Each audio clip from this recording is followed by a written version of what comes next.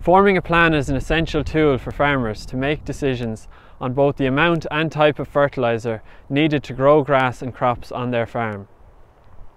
The first thing to do is ensure you soil sample your farm every 2 to 4 years.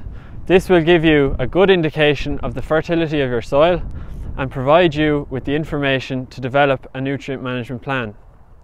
It is important to take a good representative soil sample, one for every 2 to 4 hectares of ground, to monitor the effectiveness of your fertiliser strategy. Lime should be applied to the farm based on your soil sample results. Lime neutralises acidity in the soil and raises the soil pH to the required level for the crop being grown. A soil pH of 6.3 to 6.5 is recommended for grassland crops on mineral soils and leads to unlocking of major nutrients such as phosphorus. Looking at the soil pH, we can see that 40% of the farm is below the optimum of 6.3. Applying lime to these paddocks will address this issue.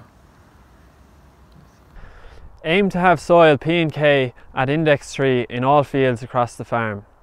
In combination with a correct liming programme, this will lead to optimum soil fertility and improved nitrogen use efficiency. Chemical P should not be spread on index 4 soils. Looking at the soil fertility report after taking the soil samples, we can see the areas of the farm that need improvement. As we can see, almost 2/3 of the farm is below optimum of index 3 for K and almost a quarter of the farm below optimum for P. Aim to use slurry as efficiently as possible by targeting it to your silage ground to replace offtakes and also to your index 1 and 2 soils.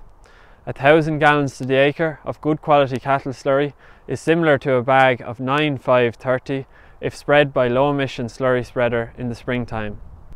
Developing a nutrient management plan can help you achieve optimum fertility across the farm, improve crop performance, improve nitrogen efficiency and reduce environmental losses.